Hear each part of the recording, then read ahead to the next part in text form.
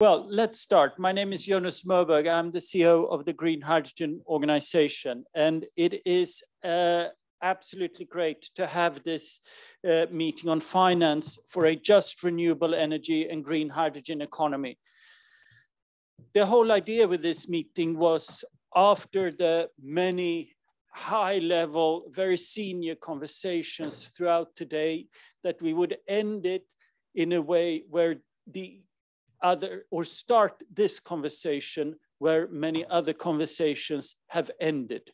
I think we know a lot of the issues and really look at what kind of concrete, practical solutions are required for large-scale renewable, the green hydrogen economy in developing countries and emerging economies. So really, what is it that works? Where do we see innovative ways to unlock capital for that crowding in of private investment and so on? I think we all know those challenges and really focus at what are the solutions a little bit into the detail. And that is what we hope to discuss over the next 45 minutes. We're very grateful to have Minister of Foreign Affairs, Mohamed Salem, here from Mauritania. Thank you. We worked very much together with your government. Your president spoke incredibly eloquently an hour ago about green hydrogen when he and a number of other heads of states launched the African Development Bank's new infrastructure alliance. We've also worked with you on the so-called Nouakchott message. Franny Lautier and many others have provided input to this. What we hope that this can be is a sector-specific platform for input to the Bridgetown agenda. So our sliver into the summit, we hope, can be based on this. And many of you have heard how the president of the World Bank and others are now asking for concrete proposals. The Nouakchott message does not contain that, but we now need to put those on paper and feed them in. And I really hope that we together, between now and COP28, can work on some of those proposals and share them amongst not just the World Bank, but also many other development banks and so on. With that, it's great to have you here. And I ask you all to be brief. Let's have a relaxed, informal conversation at the end of the day. So brief remarks, and then we can hopefully come back and drill into a number of different topics. The floor is yours, Joe.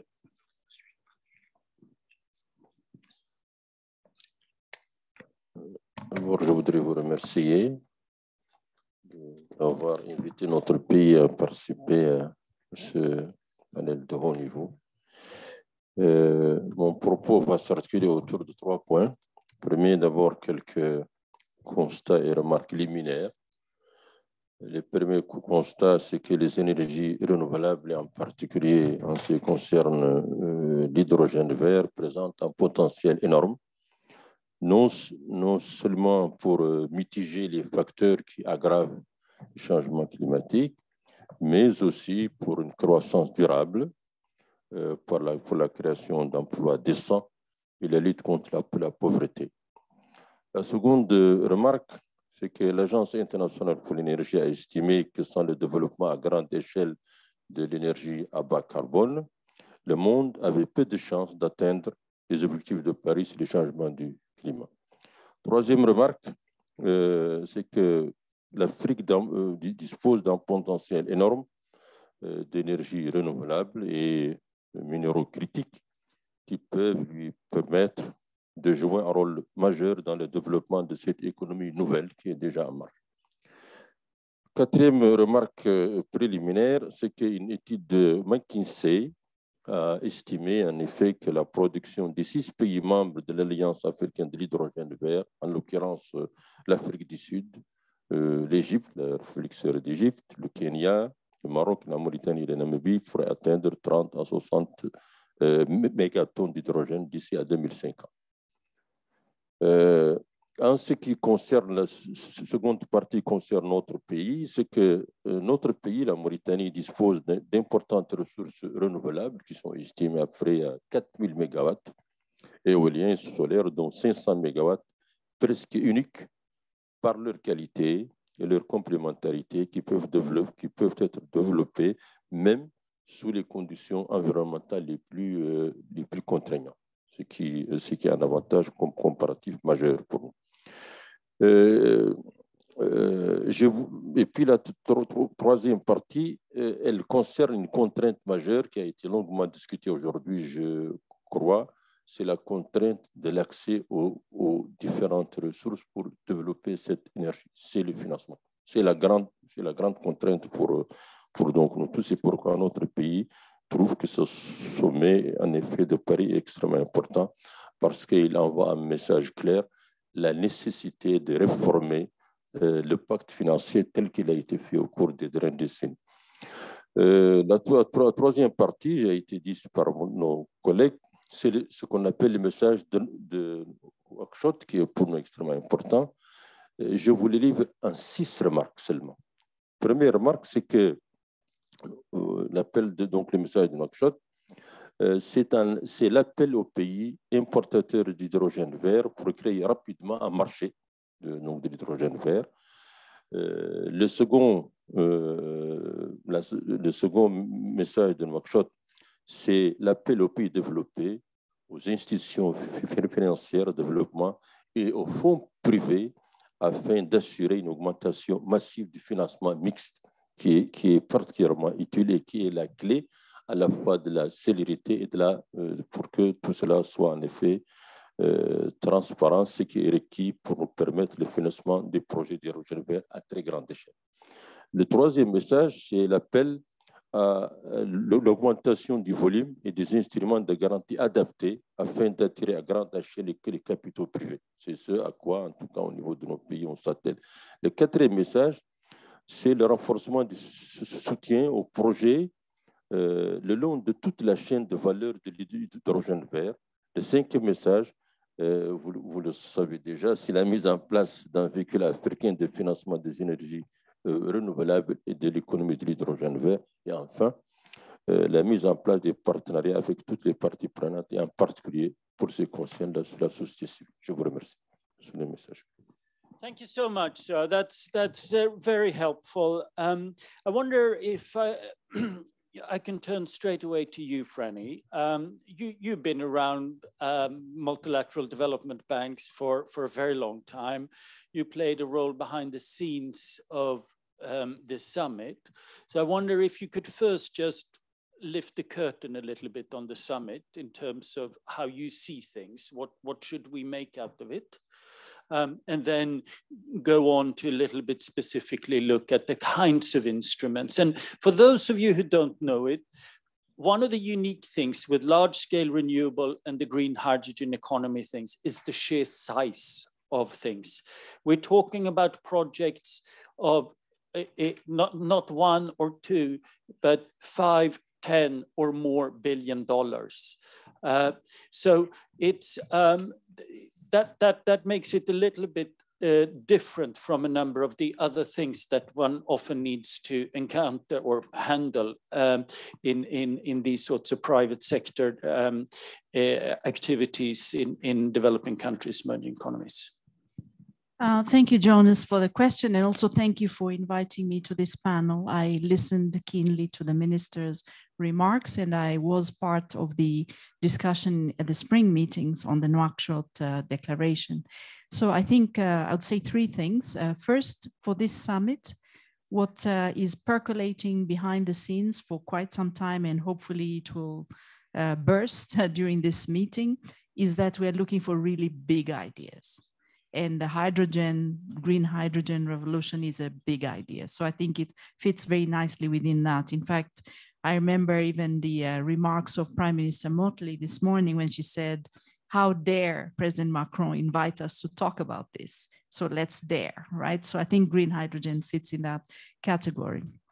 The second thing I would say is that it relates very much to what the MDBs were created to do.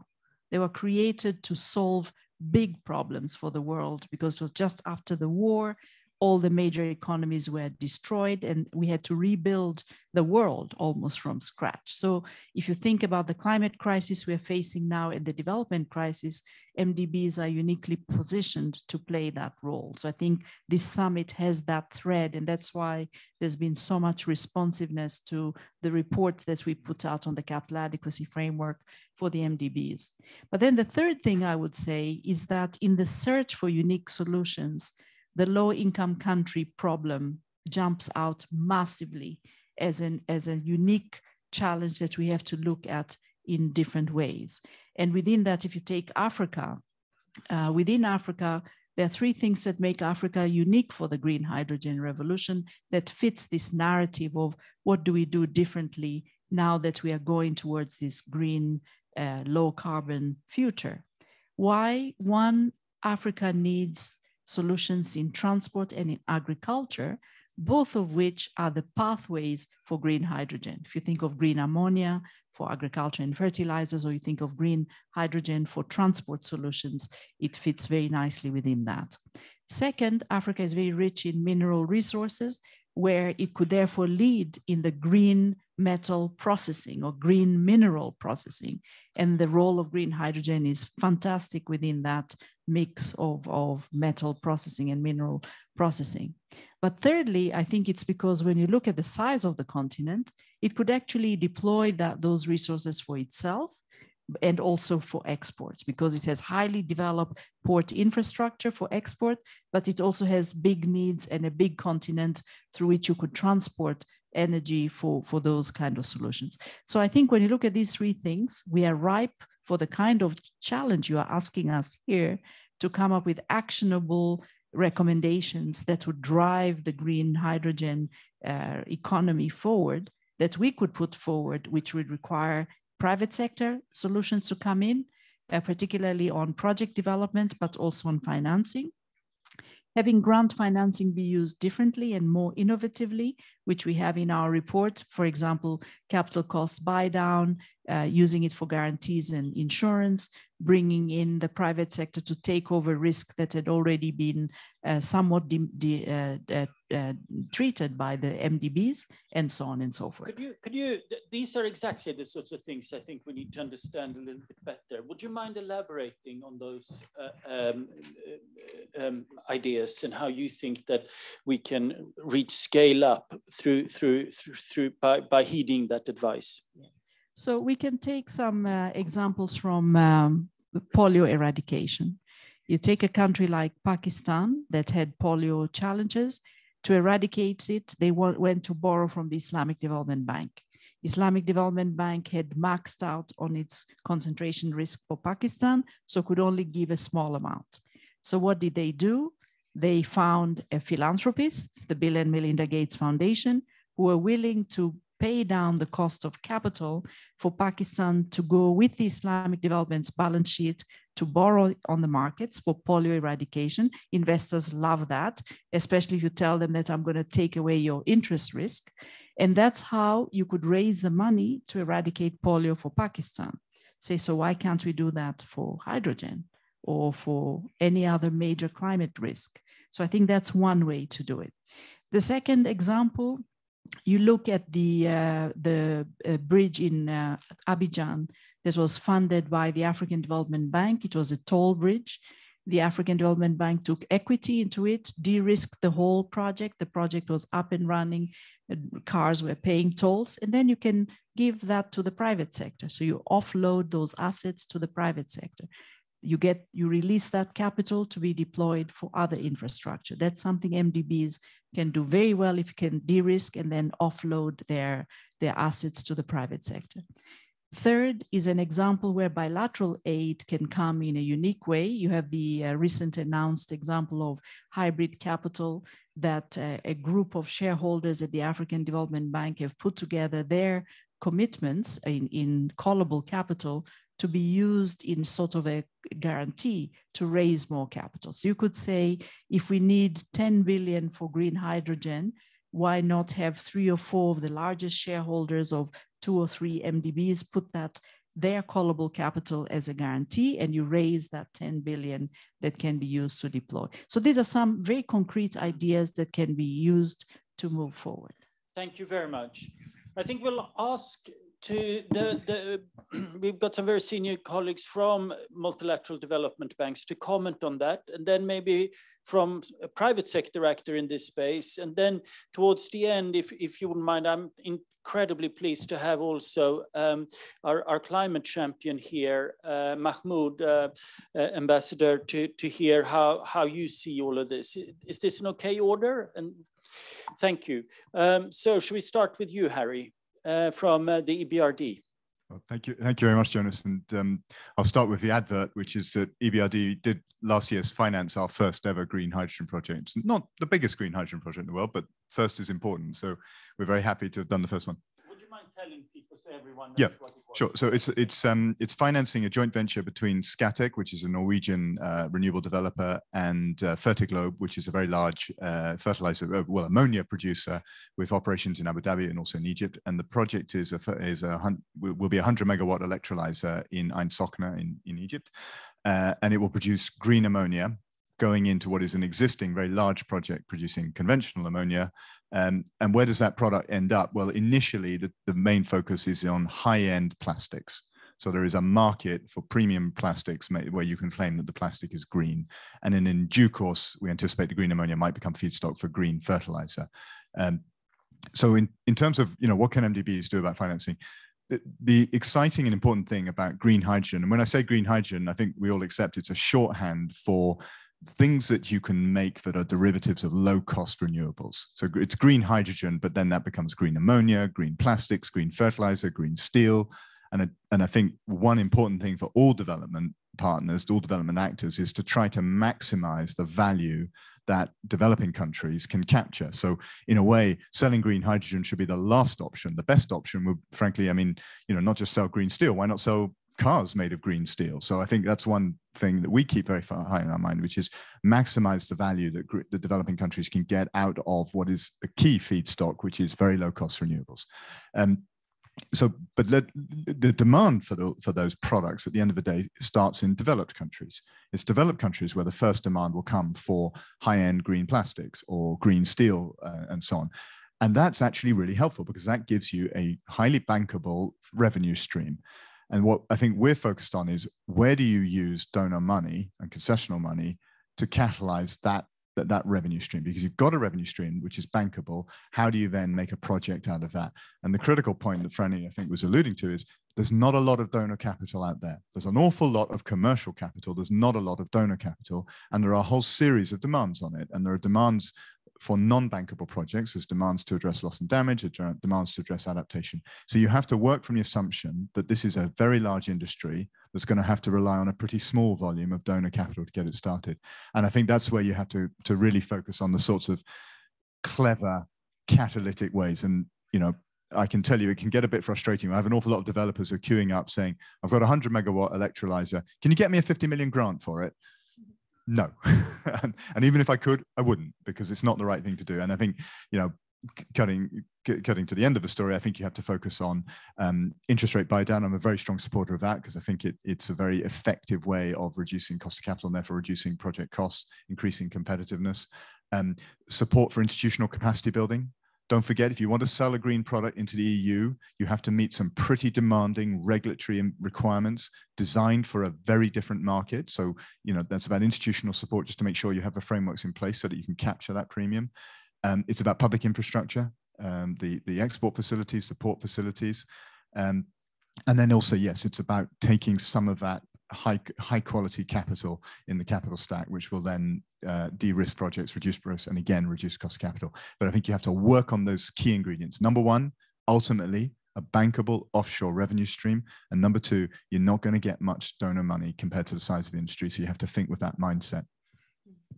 Harry, thank you very much for that. And you know, there's of course a lot of things being done on that bigger, wider enabling environment, and we've captured some of that in sort of the SDG contribution and some other papers, legal framework reviews and so on. Some of it is lying up there, and we're currently working with your government and a number of others on fiscal modeling and so on to make sure that we really try to make this resource development sector a responsible one. But Harry, would you mind coming back to your, you know, you said that there is a limited amount of a grant capital. What we hear a little bit is, you know, yes, we are big companies with deep pockets. We're prepared to take risk. We're prepared to take a lot of risk. But $100 million over 3 years to a FID is still $100 million. And that is where we need the grant money. What do you say to that? Honestly, I'm a bit skeptical. I think, as I say, I mean, it is really striking how limited grant and concessional money is in the bigger sustainability picture. And that may not be a welcome fact, but it's a fact.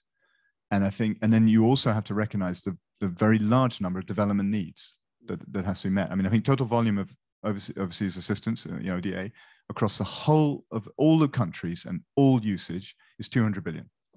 And that's not a huge sum, especially when you consider the scale of a need. So I think, you know, at the end of the day, what is this industry about? It's about meeting what is initially, at least, a developed world need for low carbon industrial products, and I think ultimately that's where if that's where you're meeting, that's where the capital should be coming from. So I don't think coming and saying we want a large grant to fund the initial project costs is a good use of donor money. Maybe I'm going to be so, challenged by panelists, and I'm open to being told that I'm wrong. But I think you have to think about much more surgical application of money towards particular bottlenecks, and in particular bottlenecks that unlock value for the developed countries. Right, and that's where you think that you talked in particular about interest rate. Interest buy down, I think, is a very efficient, clean way of doing it, particularly because you don't need to do it for the whole project life. Often project interest rates are high at the beginning because it's a high risk. So you might necessarily need to offer an interest rate buy down for 20 years, even if it's a 20-year project life. You say, I'll do it for 5 years, because it's a pretty reasonable assumption you're going to get a refinancing after 5 years, and you've got a proven project and you can get a lower cost. So that's an efficient way of doing it. I'm going to give you an example of what we're doing in Egypt. We're supporting the Egyptian government trying to kickstart. What are we doing? We're supporting the government designing a hydrogen strategy. We're supporting the Suez Canal Economic Zone, which is the sort of hub for hydrogen, to think about what do they need to provide. How do they provide all of the shared facilities so that that's an interesting proposition for hydrogen producers? And we're thinking about the regulatory question I mentioned. How do you show, the Egyptian electricity market does not look like a European electricity market. Concepts like bidding zones and settlement periods don't apply in Egypt. So if you have a regulation that says, prove to me that your hydrogen was produced in a period when your renewable producer was in the same bidding zone and the same settlement period, I can't do it. But so how do you make sure that there are equivalent concepts? So those are good uses of money. And I think, taking a foreign sponsor and saying I'm going to pay for your first 2 years of development costs is perhaps a good use, but not quite such a high priority. As I say, I'm very happy to be challenged and corrected. But that's great. And I saw Franny nodding there a lot. So that's clearly something maybe that we need to look a little bit more at. Let's try to focus on a number of the financial things we can do. I think many here are aware of there's a lot of efforts to provide technical assistance, build capacity, and so on. I think for this conversation, as part of this summit, really keen to hear about those financial mechanisms that you're identifying and so on. Vivek, you come from the IFC, where you've been for a very long time. Do you agree with Harry? I normally do. And in this case, I largely do. We haven't yet done our first green hydrogen deal. So we're number 2, but we try harder therefore. But let me just break it up into 3 parts. I want to talk about the risk part. And normally I've talked about the 4 or 5 C's, which is country risk, concession risk, currency risk, and construction risk. I think with green hydrogen in emerging markets, we've got a fifth risk, which doesn't start with a C, political risk. And I really want to put this out there because what we don't want happening is having a huge hydrogen hub in Mauritania or Namibia or in Egypt, and their natural resources are going to subsidize and green the economies of Europe. I just think grossly that will be unfair, and I want to say it up front. We need to make sure that the host country also, we cannot have the host country not meeting its NDCs, but other parts of the world who can afford it meeting their NDCs. So we need to be very mindful when these concessions are agreed upon that the host country gets the benefits. It's their natural resources. The second thing I wanted to say, I was asked about blended finance, and I largely agree with Harry. What we need is really, where is the blended finance going to go?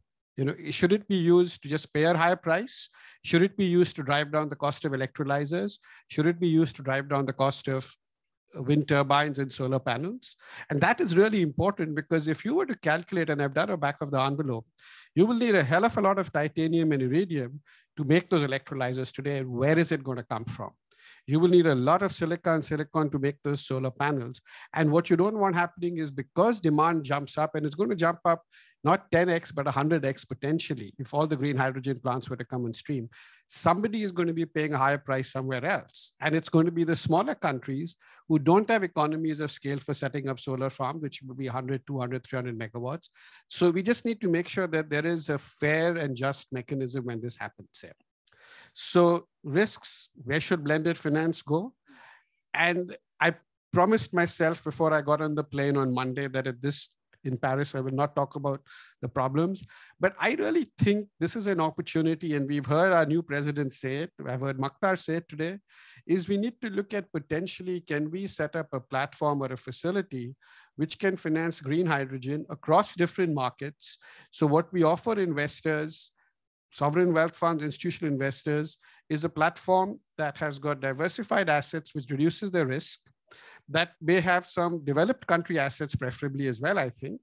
So that will reduce the risk profile.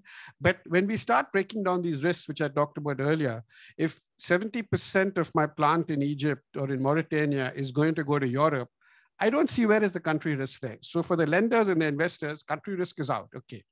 Where is the currency risk? You're going to be paid in dollars. You take that out. So where is the concession risk? You take that out because your off-taker is a part one country. Construction risk, okay, let's get a pot of money to de-risk that. But you have to do it with a platform approach, with diversified assets. And I'm a big believer that we need to look at this from the mining of titanium and iridium and silicon to potentially the recycling. What's going to happen to those millions of solar panels in 20 years, which are being set up today for green hydrogen and for other uses? So I really think that, you know, true to what I said to myself before I got on the plane, is we need to start thinking on those lines. Yes, the needs are enormous. It's going to be a transition, as I keep saying. It's not going to happen overnight. And this is not a silver bullet. Let me be honest, Jonas, it's going to solve the world's decarbonization problems. It's going to be one step at a time. I love ambition. I'm an ambitious. I used to be at least quite ambitious. I'm now old and graying. But I think we've got a fantastic opportunity to make this happen. That's fantastic. Thank you so much, Vivek. Vivek, when you say platform, I mean, you could argue that aren't all the MDBs a platform like that? So what, could you elaborate a little bit? We want to focus on financial creative ideas here. Why are you putting that idea ahead of any others? So the MDBs are platforms, but let me put it bluntly. If I put EBRD's balance sheet and IFC's balance sheet together, we will not be able to finance the ministry in Mauritania itself. We don't have that kind of capital. So when I say a platform, can call it a facility. Yeah, I've been told not to say platform because platforms for IFC mean something else now. So I need to be reminded of that. But it's really a facility where we get the MDBs, we get DFIs, we get donors. And I'm not saying create another DFI for hydrogen, please don't get me wrong, but create some sort of a global facility where you have a way, and it's going to take time to happen. It's not going to be easy because you're going to require tens of billions of dollars. But I want that commitment up front. I don't want to go out asking for money on a deal by deal basis. Right. We need, and that's where we blend it at that level. Up front. Thank you so much. I also should apologize for not having acknowledged the fact that we have a lot of people listening in from around the world. So that's also great. Turning now to one of the big developers, Charles Hayworth, you have a big project in Mauritania, in a number of other countries. What is it really that you need? I mean, you have deep pockets as a company. What is it that is still a challenge? Well, first of all, I'm very happy to be here presenting and talking at this very important event, frankly. And I'm even more proud and happy to be sitting with the Minister from Mauritania, who really are one of our key partners, one of the most promising projects that we have in our portfolio. There's two main messages I want to kind of put forward, which is a common theme here. The first one is about the scale that we're talking about, and the numbers that I'm hearing on this stage are massively underestimating the scale that we're talking about. There was a report last week from Deloitte that said this energy transition needs $9 trillion of funding before 2050. Okay, 1/3 of that in the developing countries and 1 trillion just for North Africa alone. So the volume of capital that we're talking about deploying here is astronomical, and it's absolutely needed to be able to help us meet the goals by 2050 and all of the carbon abatement. And frankly, that can't be achieved just within the European Union or just within the United States. We need the developing world to supply these green electrons with the resources that they have to move this forward. And the other thing that in this road is that we can't do business as usual. Business as usual is exactly this incremental approach. We'll follow the LNG route and it'll take 30 years, and that's too slow. So we're living in exponential times right now. And so we need exponential thinking. And, you know, it's easy to say this, it's harder to do, but there's really a step change in what we need to be thinking about. We can't be thinking about single-digit billions, tens of billions. We're measuring this in hundreds of billions. And that's the level of thinking. And that's where we need a lot of political support behind. And we need the finance institutions to be thinking of ways to how do you mobilize hundreds of billions of dollars. So that's one part. And then we're just talking about the speed. So we have to do this yesterday. So it has to be done as quickly as possible. The developers and the private companies are there and we're ready. We've got the partnerships. We're developing, you know, with partners, countries around the world. And we need to do this, you know, as quickly as possible. And that's where we need to call out. We need the support from the financial institutions to come and work with us and really help to de-risk, as was mentioned by the IFC, some de-risking to bring the cost of capital down to a competitive level will then allow us to develop these projects. Because as you said, in our case, we're looking at offtakes in developed countries. So a lot of the offtake risk is mitigated. Construction risk, frankly, in many ways can be mitigated because these are renewable projects. The world knows how to build renewables. Supply chain, the renewable supply chain is there, it's ramping up. It's just how do we get over the last hurdle of risk to allow these projects to be financed, move forward, but it has to be at scale. And what is that last hurdle of risk? It's the last hurdle is the risk, yeah, and to bring the cost of financing. If you look at the actual financial outcome of these projects, actually the final hurdle is really about bringing the cost of capital down on the projects. If you can do that, that's the final move. The renewable resources in these countries we're talking about are the best in the world by far. You'll have the lowest cost electrons in the world. We need to finance them, and then we need to use those electrons to sell to the rest of the world. Excellent. Mahmoud, Matilda is part of the hosting here, and I think are you happy, Matilda, to be last? Yeah. So, and we might have a little bit of time for a question or two. But Mahmoud, you are Egyptian, also ED at the IMF. You are a very important interlocutor here in the channel to COP28 as well. What do you make out of all of this? So I'm not just interested in what kind of instruments that you think are important, but also if you have any messages to us, what you think we can do better to make use of people like you. Right. Thank you so much for the nice introduction, and a great honor and pleasure to be part of this very important panel. Like this time last year, when we were preparing for COP27, we're celebrating the number of MOUs on hydrogen. How many? Is it 7, 8? I think last count in the case of Egypt was north of 15. Many other countries have done something similar. And it's all about how to translate these MOUs, which are reflecting nice, good intentions. I signed many of these MOUs. I could be luckier than other ministers, but I would say from MOUs that you sign as a minister, you'll be lucky to get 10 to 15% of them translated into actual projects in the field. And I was really a minister in much more of a calm environment globally and regionally when it comes to finance for projects. So let me just put some areas of emphasis here, linking our discussion now to COP28 and what we have been getting of signals of progress or lack of progress from Paris. I think on COP28, we need really to go with projects, and it's really very much refreshing to see another kind of competition. EBRD saying, yes, we're the first, not the biggest, but we had a project under our belt. IFC is doing something similar.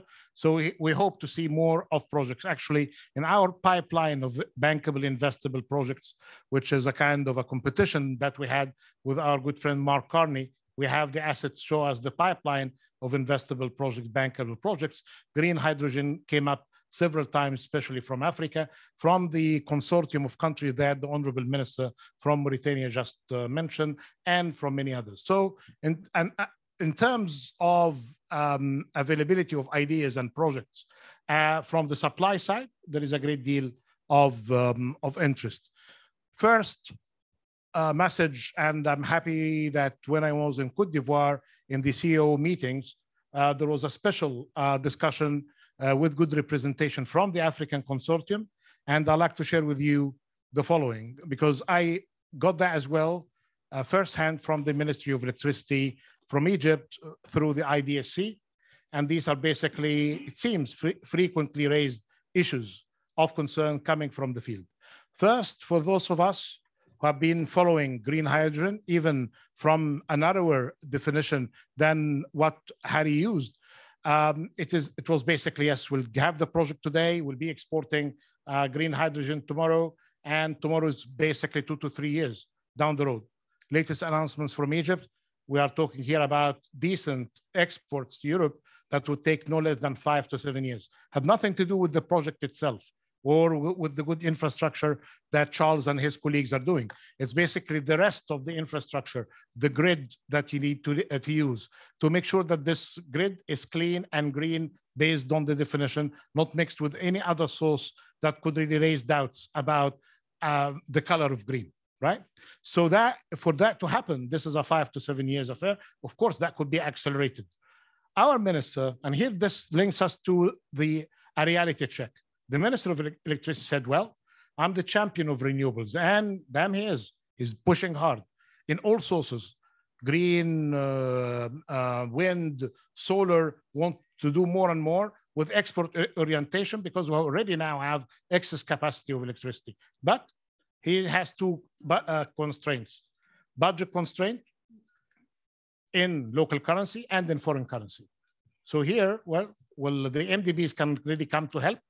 And in this matter, small, I'm afraid to say that, because we were raised with groups of economists to translate that interesting book by Schumacher about small is beautiful. Not in this area. You all said it in different ways. Not in this area of work. So where are the billions here that could really make our life easier without being more indebted as well? Because here, the more ambitious of us are not just looking for soft loans with greater grace period, technical assistance coming, which is typical from the EBRD and the IFC and the World Bank, but basically more of private equity participation. And that's why there was more celebration coming with proposals from India, from Australia, and from the Gulf countries, because it's not just about borrowing, they are coming with private equity participation. So this issue of cost that have been raised in different ways need to be dealt with, not just cost of a project, but associated cost when it comes to infrastructure. The second one is basically, actually I mentioned two now, the cost and the infrastructure cost. The third is basically about demand, and perhaps, well, we're friends with Vivek for many years, and I say here, if you are putting all of your eggs in the basket, even if it is a European basket, you need to consider some sort of consideration of risk of the partner and the purchaser of your good or your supply, generally speaking. And when it comes to energy, I would be more careful, because the energy strategy of Europe, the energy policy of Europe hasn't been really stable during the last few years. It leaves a lot to be desired, and we are in a free part of the free world. I'm happy to put the evidence on how unstable that energy strategy was for the Europeans and for their partners. So I would really put some sort of good elements of discussion on seeing to what extent my buyer is going to be supplying me with the kind of stability and the risk associated with it, or low risk associated with it, just to comfort us.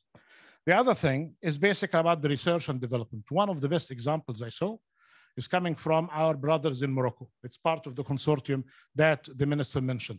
I was happy to see that their company of the phosphate is coming strong on that, not with their knowledge in mining and phosphate production, but their investments in scholarship, their investments in human capital, their investments in a research center associated with them.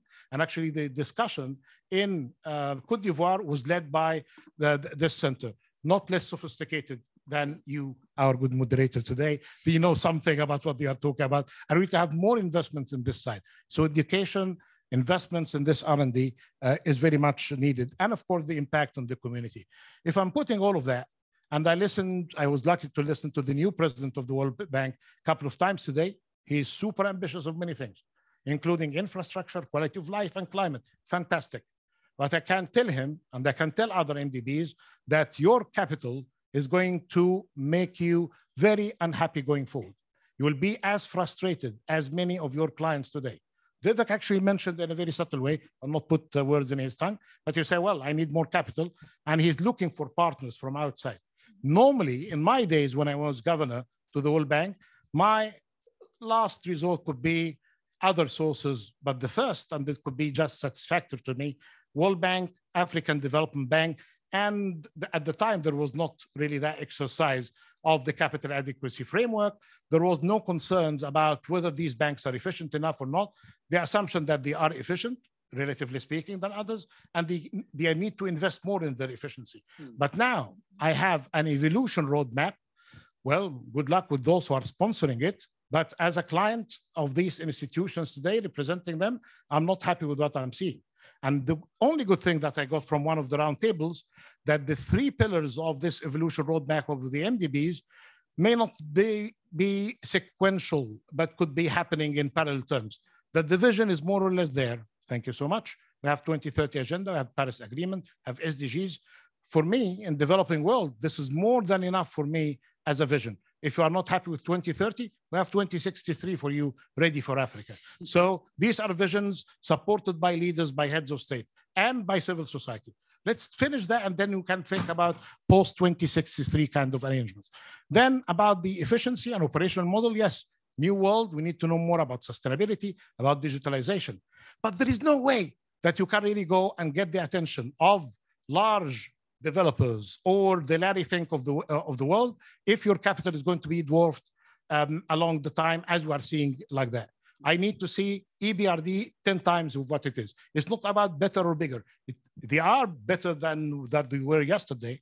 They need to be definitely better, but bigger is basically the thing that could really make me more comfortable. Gates Foundation, fantastic work. Philanthropies, we appreciate their work, but they are not a substitute to the work of the MDBs for long-term finance, for concessional finance, and for the fact that, well, in relative terms, of course, they are owned by governments represented in their boards. In terms of governance, it's basically when you deal with the philanthropies, you don't have any say on them. You rely on their good intentions in partnership and their goodwill, which is fine enough. But for now, So this is the kind of a puzzle that we need really to solve. For those who are meeting not far from here in miles, but in hours, if you are going there through the traffic, I think tomorrow I need to hear more than just the revolution, which has already been practiced about these catastrophe clauses. It seems that those who are proposing it with happiness, they haven't seen some of the latest contracts, including ones conducted by some of the MDBs in this room. What we need to see is a promise for finance, technology, and support when it comes to incentives to make the change. Otherwise, we'll be talking about these projects, and instead of realizing them in 2 years, we'll be seeing them in 20 years. That shouldn't be the case. Thank you so much. That's absolutely fantastic. We waited a long time to hear from you, Matilda. You are our host here at the OECD. The OECD does a lot in terms of creating architecture for how we mobilize these sorts of funds. And we're interested to hear how you think that can be taken further. Thank you. Thank you. Let me first thank also the co-organizer of this event, the Green Hydrogen Organization. We are very happy to work with you on this topic. And because we are the OECD, let me give you a couple of numbers on which we are basing our work on this topic. And then I will tell you what we are doing at the OECD on that. So first, I mean, for us, the global demand for hydrogen is set to increase very dramatically, from about 100 million tons per year today to more than 500, 600 by 2050. And while all hydrogen currently produced is from fossil fuel, basically 2/3 into 2050 should be from renewable energy. So it's quite a significant shift. And this course, it has been mentioned by all of you, these require very capital intensive investment. That's what we are currently discussing across the value chain. And it was mentioned that it's not only renewable electricity generation, but it's also to infrastructure, storage, etc. And this will require, it was mentioned trillions, but let me mention what we have in mind here. It's several $100 billion of investment each year. So it's really like big amounts. And with, of course, as it was also said, a significant share of this in emerging and developing economies. So in terms of problems or challenges that we have, of course, this green hydrogen, it's still a low mature technology that comes with higher risks than to the more conventional ones. And we have also a lack of robust market infrastructures and clear definitions, standards, certification mechanisms, etc. It was mentioned by previous speakers also. So you might have this challenge discouraging investments. And very importantly, further increasing this cost of capital. We're always going back to this cost of capital, We had a discussion yesterday on that. So all these problems are further increasing the cost of capital. That is a massive challenge. And of course, the thing we are discussing now today in this session is the problem of how to finance it. So let me now tell you what we are doing in the OECD to try to help in this regard. So first, in support of this year's Breakthrough Agenda report developed jointly by the IEA, the ERA, and the UN high-level champions, we are building a series of case studies to showcase the best practices for financing green hydrogen projects in emerging and developing economies. We are also working with partners like the World Bank in sharing insights on learning from how hydrogen projects are financed in the world. And we are providing example, of successful financing instruments, including all the mechanisms that were discussed so far, like, risk guarantees, grants, concessional loans, etc. And last year, in November last year, we published a working paper for the COP27, discussing how the governance of projects, how some innovative business models and financing instruments could play a role in emerging economies. And we have a project that is called Clean Energy Finance and Investment Mobilisation Program, CEFIM. And in this program, we are working in particular in South Africa and in Egypt on developing particularly like these financing strategies for hydrogen and industry decarbonization more globally. So our existing work, and we will continue exploring these challenges and potential solutions, more importantly, points to the importance of closing this financing gap through building capital allocation strategies and offering co-financing and risk mitigation measures that were discussed by previous speakers.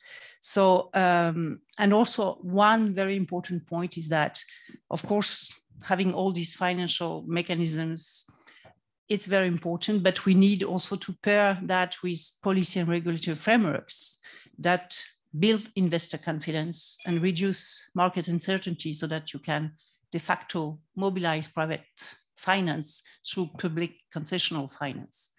So I think I will stop here. Yeah. Well, thank you so much. That's great. Look, we haven't given you the floor yet. If we could, have you got just a couple of minutes?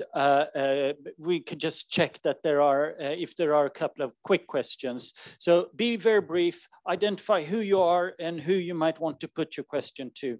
I know you want to say something. Everyone, thank you so much, Jonas. My name is Miko Murad. I'm a green hydrogen ambassador with the International Association of Hydrogen Energy and a lecturer here on hydrogen policy at Sciences Po. And HEC, just one quick question, because we'd lack time.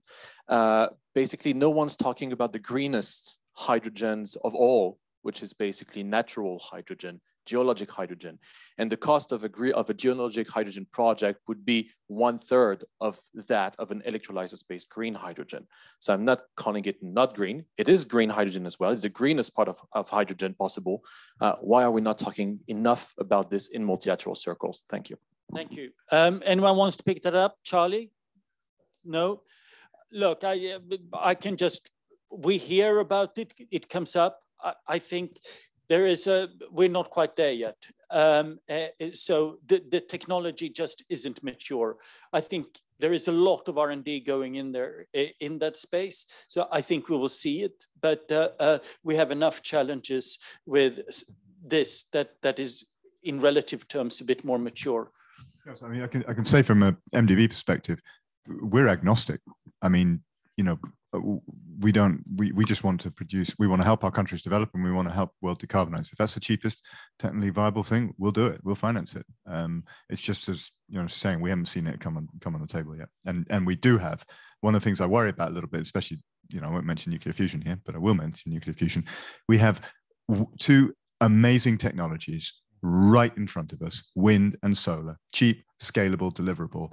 And it's very important not to get distracted from maximizing the value out of those technologies right now. Totally. Excellent. Next. Yeah, my name is Florian. I work at the OECD. I have a question for MDBs and private sector. Mr. Patak highlighted the importance of balancing the benefits between North and South when it comes to mitigation climate change thanks to green hydrogen. My question is about the importance of balancing benefits between private and public. So the public sector is offsetting the risk by different mechanisms, guarantees, concessional finance. 10, 20 years from now, when the projects are mature and that they are creating profits, how can we make sure today in the contracts that are signed between the public and private actors, how can we make sure that the benefits of tomorrow, the profits, will be shared as well? Do the MDBs are planning to design contracts taking this into account today? And how is the private sector open to such a discussion? Yeah, that's based on my reading of Mariana Mazzucato book on mission economy. Yeah, excellent. Anyone wants to have a go at that? Franny? Two quick points on that. I think we have a historical track record of MDBs doing that in the concessional contracts that were signed for water, for toll roads, and so on, where you have the opportunity for renegotiation once the revenue stream is clear. And those are embedded at the beginning so that you enter into a concession like the Pakistan toll road, where it wasn't clear really what the percentage of cars would be, how much they would pay and so on. And then you got the renegotiation after that. That has also been done for electricity and for water supply. So I think there is there are model contracts for that. But the second question is more around the model of financing, because if you look at the equity models, they tend to much better allocate future benefits in a more reasonable way. So because you don't have valuation, very good valuation at the beginning, but then if you can use venture capital models and other such structures, you can get there. I think the closest example is the Channel Tunnel. When the Channel Tunnel was being negotiated and the contracts were being designed, there was very huge uncertainty as to how much it was actually going to cost, because we had to tunnel underwater. There was huge uncertainty on the technology that would be rolling on that tunnel, the railway side and so on, but they did still manage to come up with concession contracts that were renegotiated to redistribute the revenues going forward. So those are examples that we can learn from. Excellent. Super brief, Vivek. So just 30 seconds, I'd say two things. One is, I hope we don't have super profits, because I really hope that prices come down to such an extent that that may not happen. Second is, we need to be very careful, because if you're going to take a lot of donor money up front, we need to really make sure that you have a waterfall in a way that maybe the donors get something back or it's recycled, because I think what will look terrible at the end of the day, and that's where governments will start to question, is if you're making super profits because of donor money, which helped you get there, I think that's a fundamental flaw in a concession. So we need to really learn from what happened in solar and wind, where prices came down very significantly. I'm hoping the same happens here. So that's what we need to balance, really. Excellent. Mahmoud. One general point, really, because this issue of risks and contracts need really to be guided by what you just mentioned in areas related to governance and transparency, because we are working in areas, including in solar and wind, when the cost elements are changing, and some of them actually in the right direction that we like to see. What we, in the initial studies for Benban in Egypt, and Ouazzazate as well in Morocco, the cost of solar cells were multiples of what we are having now, and actually it was much more even when we're starting the project. But now this is something that in the right direction. But without governance and transparency, a successive government would tell you, well, you went to the wrong contract and you wasted the public money, and you would have gone through a different technology or a different time. So here, you take the best kind of advice based on the available information. You need to be very much transparent in the discussion, including entertaining one of these ideas that just came out. You are happy with what you do. I have an idea that could be costing you 70% less. You would be really wrong. And I'm happy that Harry responded, well, if there is that technology, let's, because we are not ideological about these things. One more thing, when it comes to cost, and now Harry reminded me about it when he broadened the discussion of green hydrogen beyond what's normally celebrated in exporting energy, which is basically in the hard-to-abate sectors, fertilizers and steel. Now, for those who are close to Europe, like us, in Egypt and Morocco and the rest of Africa, now there is the CBAM coming with its conditions. Well, many people say, well, let's create our the carbon market to take care of some of the issues. That is helpful. But decarbonizing is essential. And for that to happen, we need definitely green hydrogen could help in that, but definitely some decent support in decarbonization through JETP. And the JETP with the G7, all of them are members of the OECD. Few of them are in Europe. They are only happy to support the phasing out from coal in the projects that are in existence so far. And the latest winner was Senegal just today or yesterday. What we need to see in the hard-to-abate sectors, that JETP money could really be there to support decarbonization, and that could really be directly or indirectly through funding green hydrogen projects. Thank you so much. We got one last question. Jamie Drummond, you are with Sharing Strategies, a kind of a mega convener on the civil society side, and a key driver also behind many of the feeding in civil society into the Bridgetown Initiative. Today, we haven't really talked much about civil society, but a quick question. I'm always afraid of anyone claiming to represent civil society. There's many and it's diverse, but thanks, Jonas. Actually, my question was actually answered very much by what Dr. Mahilden just said. The importance of governance and transparency in this. Look, when we look at, and I actually really want to agree with what Harry Boyd Carpenter said, as a veteran campaigner for ODA, it is going to get harder to get any of it for anything. Alternative for Deutschland are doing better than the SPD in Germany right now. The political climate is extremely tough. So we're all game for it, we're up for it, but it's going to be very hard. So trying to build in from the outset that citizens participate, not as a problem that slows down the process, but as part of a solution that gets better medium and long-term results and faster results is essential.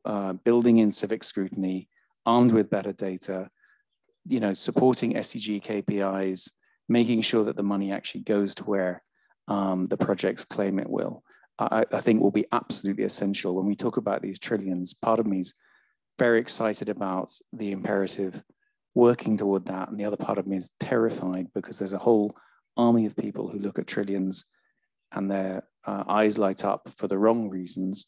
And we need to be armed on that front from the outset. So engaging citizens and really investing in governance and transparency and accountability will really help make the case and might help mitigate some of what Harry Boyd Carpenter said. On those who wouldn't agree with that, thank you so much, Jamie. Absolutely, I'm sure we wholeheartedly agree. Thank you all so much. And we really appreciate that you've come around. Matilda, did you want to say something? You picked up the microphone. The last word goes to you. Maybe I would like to try to summarize some of the key messages. It was a super rich discussion, so I don't know if... I'm not sure we need to summarize so much, but just highlighting some key if messages. there is something you want to highlight, please. Yeah, there are 4 things I want to highlight. Please. Bear with me. It's like, first, clearly we have very large-scale projects. It's a massive opportunity for Africa in particular. One of the challenges, not the only one, but one of the clear challenges is financing. And it will be in the short term difficult, complex to have this fully financed by the private sector. So the public finance and the MDBs in particular will have a key role to play clearly to help reducing the cost of capital by providing guarantees, de-risking solutions, etc. Third, still public and concessional finance is limited, clearly. So you need to work on the regulatory and the framework, enabling conditions, and it was mentioned just the governance and in particular transparency and disclosure, that's critical. You need, we need new solutions to scale up quickly, rapidly. So it could not be business as usual, as it was mentioned. We need at least these platforms, how to make these platforms work. And as you said, Mahmoud, we need definitely bigger capital from the MDBs. And last but not least, maybe we should pay attention to these socio-economic benefits in the countries. And it was mentioned we need to invest massively also in human capital to accompany this transition. So these are the 4 messages that I wanted to highlight. Well, thank you very much. That was very neat and elegant summary. Thank you all. Let's give them an applause.